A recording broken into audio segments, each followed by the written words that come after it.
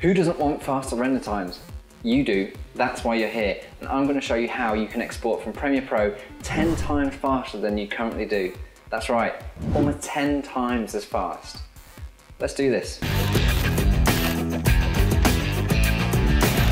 Hey, I'm Andy Evanson here for DigiPro Tips, and I'm going to show you how you can export from Premiere much faster than you currently do. And it's called smart rendering.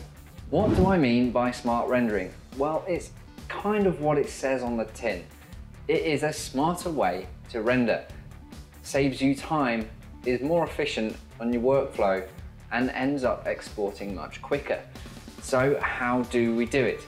Okay, well, normally your sequence settings are probably set to something like IMPEG, custom 1920 by 1080, or you've gone for one of the presets in there. Whatever you are using, it is probably not optimized for export using previews, and that's the key. We need to make sure that that little checkbox on export to use previews works in our favor. Okay, let me break it down a little bit further.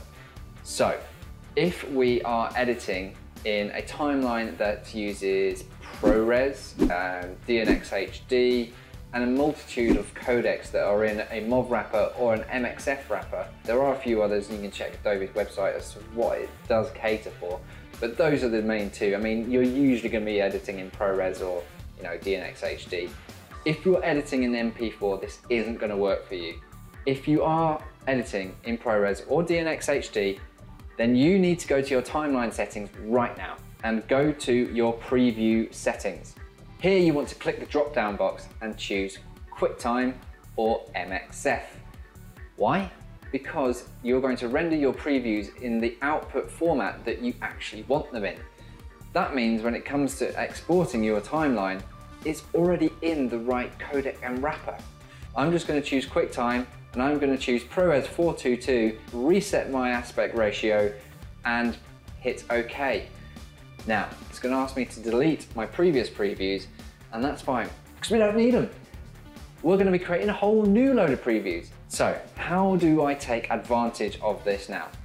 Well, it's kind of the same as you used to do. Say you're going for a coffee, you're going out for lunch, or you just need a break from your edit, and you hit that render button to make sure that when you come back, you can play it back smoothly. Well, do that. Just do that, because whilst you are doing that, it is rendering a preview that it can then use in the final export. It doesn't need to render that whole sequence again. It can just use that section. So when it comes to the final export of your sequence, then you can hit that little checkbox that says use previews and hit export, and it will fire through. It will absolutely blast it. It can be, and I say it can be, it's not always going to be, but it can be up to 10 times as fast. That's incredible. So there we have it. That is smart rendering in Premiere Pro. It's so easy, right? And I bet you're dying to try it out. So go on then, off you go. Go try it. Wait. There is one thing I forgot. If you like that video, then give us a subscribe, hit the like button, write a comment, and help us to help you. And I'll see you next time.